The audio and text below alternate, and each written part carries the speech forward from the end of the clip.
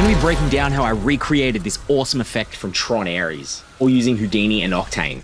This might look complex, but it's really only made up of 6 key parts: the mesh, the grid texture on the mesh, large voxels, small voxels, some digital lines, and of course the background, all animating into existence. So let's create the perfect system.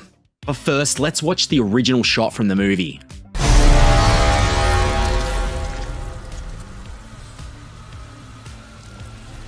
Man, that was cool. Now the first element we're going to tackle is this outer skin of our character. I've got my model here imported into Houdini. I've just positioned him where I want and yeah, took his helmet off. Sorry, he's safe. Alright, next up is the fun part, creating that infection or growth effect that kind of crawls across the surface and reveals the geometry. This is where a lot of the magic happens. To kick this off, I've scattered a heap of points all over the surface of our mesh. Think of it like seeding the area where our growth is going to spread. Then we need to tell Houdini where this whole infection should start from. I selected a starting zone using a sphere and the mask from geometry node and named that attribute temperature. Then it's simulation time. For that, I used the Pyro Source Spread. I'll flash my settings up on the screen here for you because going through that every single number would bore us to tears, right? What I was really aiming for was to get a slightly distorted, almost organic spreading shape across all of those points. Using a bit of noise on the diffusion settings helps create these slower and faster areas in the spread, which just breaks it up. It makes it look way more natural and less, perfectly uniform. Then we clean and cache this out to disk. Quick sidebar here about optimization. You're probably going to see a lot of these bright pink nodes floating around in my scene, and these are my little optimization heroes. Whether it's freezing geometry or attributes to a single frame so Houdini doesn't have to think so hard, or removing attributes I'm not using anymore. These guys are all about making the scene run quicker. Honestly, this isn't something I know to do from the start. It's usually when my computer just slams to a halt and I think, all right, I need to start optimizing here. All right, back to our temperature attribute. So the raw output from this simulation is usually pretty wild. Like the values might be between 0 and like 150, which we can see here, and they just keep climbing. So let's remap those values in between 0 and 1 to be more manageable later. And like Apple product boxes, let's just keep the original attribute around, just in case, and rename the new one to temp mask. Clamping down our large values gives us a nice gradient. Larger the input range, larger the output gradient. Then to make it look a little bit less perfect, I threw some noise on top to break it up. All right, retiming time. Because simulations rarely come out timed perfectly to what you need. Using the retime node, for this shot, the big goal was to make sure that the gradient always followed the camera movement that I'd set up earlier, just like it did in our reference. Okay, so we've got the cool simulation data. Now we need to chuck it onto our original character mesh. And for that, the attribute transfer node is our best friend. This basically copies the temp mask and temperature, mind you, information onto our character. Here's where things get a little bit clever. I've got this cool little node set up. It actually trims away the parts of the geometry where the temp mask attribute is below a certain value, like 0.5. Now this sounds simple, but it was actually a little bit tricky because our old mate clip node in Houdini really only likes to cut things on a flat plane. It's not so great with complex shapes. So the workaround that I found on CG Wiki was to convert the position of all our geometry points into 2D or UV space. And then using the temp mask attribute, I can push the geometry back in 3D space. This way, the clip node thinks it's cutting a flat plane in that UV space. And then we restore our position to its original position, and bam, just like that, it creates a super nice clean cut of the mesh. Seriously, comparing that to using this ugly old blast node, it's so much better. To make it even smoother, we can use the cheeky little blur on the temp mask attribute just before the cut, and this helps soften that edge a little bit more. And then of course, cache it out again. And from this, I output 2 versions. One of just the straight simulation effect on our mesh, and another with full geometry and old mate's helmet back on. All right, that skin reveal looks cool, but we still need to get that grid texture on the mesh to really nail this aesthetic. So how I tackled it was merging our clean mesh, gave that temp mask attribute a little blur again. Then I used a carve node, which converts our geometry into lines. Now, once I had this grid, then I can use that blast node to strategically remove parts of the grid that we're never actually going to see. Another one of those little optimization tricks. Okay, materials. This is where we really start to nail the look. First up for the base mesh, this is super simple. It's just a shiny black material. Sleek, classic, looks good. But then for all our bright glowing grid stuff, this texture is on that grid object we just made. And the trusty temp mask attribute comes in to save the day again. I used it to drive the color variation in the glow, making it hotter and more orange the closer it is to the edge, and then having it fade off to a deeper red. And of course, use the temp mask again to drive the opacity of the grid. This makes the front edge really bright and fully visible and then smoothly fades off like we have in our reference. And then right up the top, I isolated the tip of the advancing edge and cranked up the brightness just to give it that little extra bright tip. And with that, the skin is done, and let's move on to the voxels. All right, voxels. What's a voxel? Well, it's not quite a vox and it's not quite a pixel, but boy, is it 3D. For this effect, the voxels are made up of two main parts. We've got these larger, more substantial voxels in the middle, and then a whole bunch of smaller, more detailed ones filling out the outside. And the arms? Oh yeah, they've gone full small voxel mode, which I think looks super cool. The whole idea here is that the character's fleshy body digitally transferring into the real world, while the clothes, as we saw with the mesh, get that cleaner, sharp cut. Bit of contrast, which is always fun. To get this, I pretty much stripped everything else off the model. That sounds a bit rough out of context. Anyway, I converted our character into a VDB, a volumetric representation, and then shrunk it down just a tad. This was super important to make sure the voxels would actually sit under that main mesh we were building earlier. No one likes intersecting geometry. Now from this main VDB, we need to create those two layers. The inner layer gets shrunk down even a bit more, and I also lopped off his arms for this specific layer. It kind of reminds me of that knight from Monty Python. Like, "'Tis but a scratch."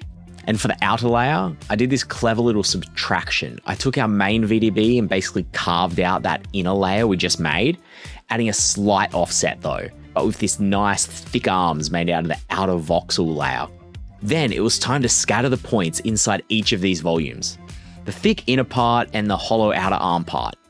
I played around with the density, making the inner volumes less dense and the points in the outer ones more packed together. Then I copied some simple cubes onto all those points, and here's a cool trick. Their scale actually matches the density of the points in that area. So where it's denser, you get smaller cubes, less dense, slightly bigger cubes. And just like that, bam, we've got a basic structure of our voxel visual. But of course, these voxels can't just be there, right? They need to animate on. So that's back to our old mate, the infection solver. You know the drill by now. This setup is nearly identical to what we did before. The main difference is the points for this infection simulation are scattered through the volume of our character. We kick off the infection from the same starting point as before, and then just let it spread like wildfire through all those 3D scattered points. Once that looked good, little quick cleanup of all the attributes we don't need, and say it with me now, cache it out. Now using the attribute copy node, I copied the temperature attribute over to our inner and outer voxel points. And just like we did with the main mesh, I added a touch of noise to break things up, remapped those temperature values to a nice 0 to 1 range, and renamed it to our good old friend temp mask. Consistency is key. This time around though, we do something a little different. When that temp mask has a value of 0, we delete all the points. Why? Because we don't want to see them until the infection actually reaches them. And that is the fundamental base of our voxel animation. It's looking good. Okay, but here's where it gets extra fun in my opinion. Using Mops Randomize, which is a fantastic node for adding, well, randomization, and our cheeky little temp mask attribute, we create this cool ramp effect on the scale of the cubes. What that means is, when the temp mask is 0, the cubes can take the values of this randomized node. But when the temp mask hits 1, they transition to the original intended scale. I also use it to mess with the rotation and a slight change to their position as they animate on.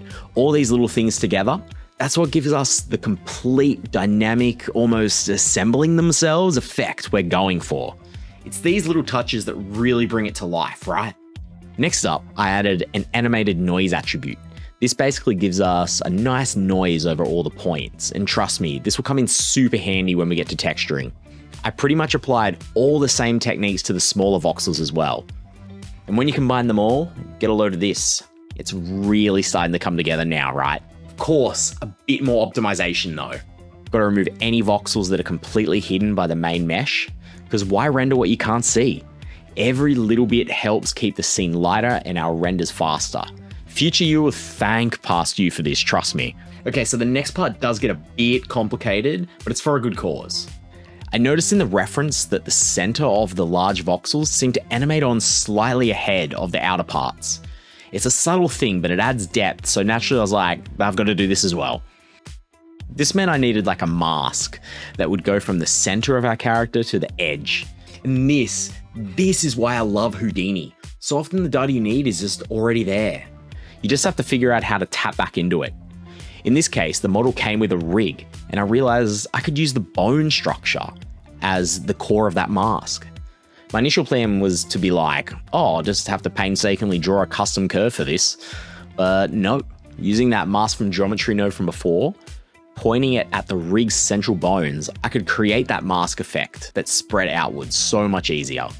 Now this is where it gets a little funky though, but stick with me. I basically created a delayed version of our main temp mask animation by about 50 frames. Then using this center the edge mask attribute we just made, I could blend between the original simulation and this new delayed version. It's a bit wild, but it's totally worth it. For those smaller voxels, particularly in the arms, I needed to isolate the center of the arm for some slight texturing later. So for that, I used a slightly shrunk down VDB to be able to select those central points. Again, this will make a lot more sense when we hit textures. Which, speaking of, let's get into them. This is where we really dial in that Tron glow. I used a simple texture of a circle, which I mapped onto the cubes. This circle texture then drives the color and brightness. The idea is to give it a realistic hot look that kind of cools down as it gets to the corners of the cube. Then using the other attributes we set up earlier, remember those animated noise and the inner mask that I made? Using them, I could make it so only a few specific cubes got that super hot treatment, while the rest stay more of a shiny metal black. The trick was to concentrate these hot voxels towards the character's center and sprinkle in some randomization so it didn't look so uniform. It's all about controlled chaos. It was pretty much the exact same story for the smaller voxels. The main difference for these though, I really only wanted the ones closest to the front edge, the inner core of the arm, and a few random ones, thank you noise, to get that hot. And then when you put it all together, well, look at that. Looks good.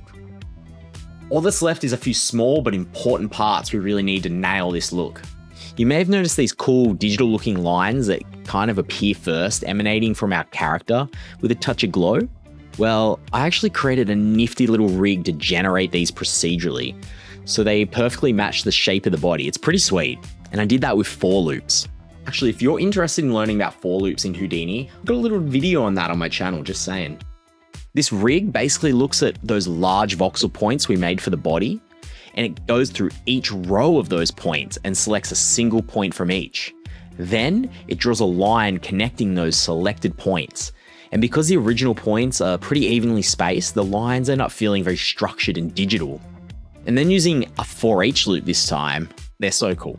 I created a bunch of different variations of these lines just by randomly changing which point gets selected in each row through each iteration. Then we can use our carve node again, but in a different way this time, to animate the lines on like they're being drawn on essentially, or trim paths.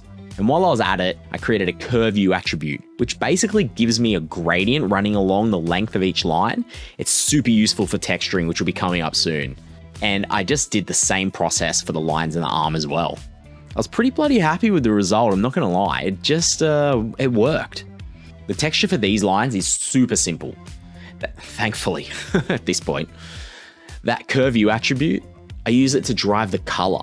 And you know the drill by now, more orange and the hotter towards the end of the line. And then I isolated the very tip to make like a very intense, bright hot spot. Put it all together with the mesh and everything, and now we're talking. But to finish this scene off, I modeled a little bed for old mate to lay on, and then I added some simple glowing lines in the background. They actually serve a bit as the main source of lighting and reflection in the scene, along with the light coming from the illuminated voxels and glowing mesh, of course. Chuck in a little HDR for some subtle ambient light tinted red, of course. And as far as this 3D scene goes, we're done. And you know what? This looks pretty good straight out of the box here with Octane. Especially with a bit of bloom added to the render, we're selling that vibe pretty good. But always, I want more control. So you guessed it, some compositing time it is. I rendered out a multi-layered EXR file with some AOVs, which is fantastic because it gives me holdout mats for pretty much every object and effect in the scene. Total control, here we come. I brought all of that into After Effects. And then it was just a case of giving each element a slight grade and to make it pop. And then adding a grade over the top, of course. And then adding some nicely controlled glow to recapture that bloom effect, but with a bit more precision and faster to render. And it's done.